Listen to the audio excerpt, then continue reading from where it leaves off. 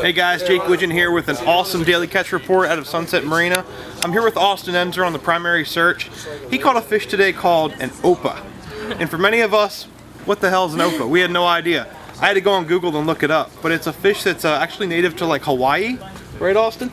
That's what I hear, the West Coast. Yeah, I mean, unheard of for Ocean City. So Austin's gonna tell us about his day and get you guys pumped up for the fishing weather. Went out there looking for some dolphin first thing. It's my favorite swordfish bait, so I like to catch a few fresh ones if possible. The water temperature's dipped about 6 degrees since last Saturday, so it's about 59 out there right now. So no dolphin home, obviously. Ran down the line a little bit, check out some spots. Came up to my first swordfish spot. Nothing on the first drop, repositioned a little bit. Had a nice sword bite on the second drop that didn't come tight. The third drop we caught this swordfish. It was a nice healthy swordfish, so we harvested him.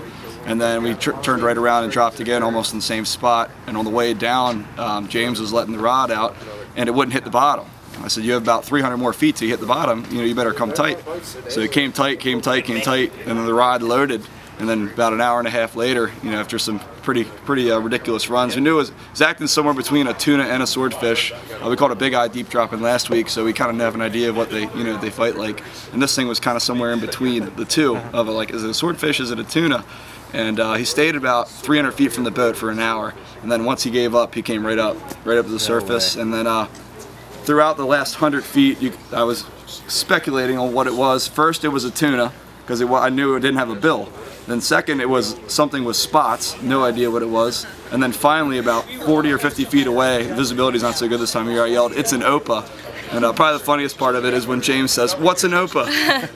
And then about probably 5 minutes later, it came up, got a gaff in him, and landed the fish. And actually, a buddy of ours was fishing right next to us out there. So it's pretty cool. Got some good pictures and fish for a lifetime. Pretty cool stuff. So cool. Sounds like an awesome day that you had today, guys.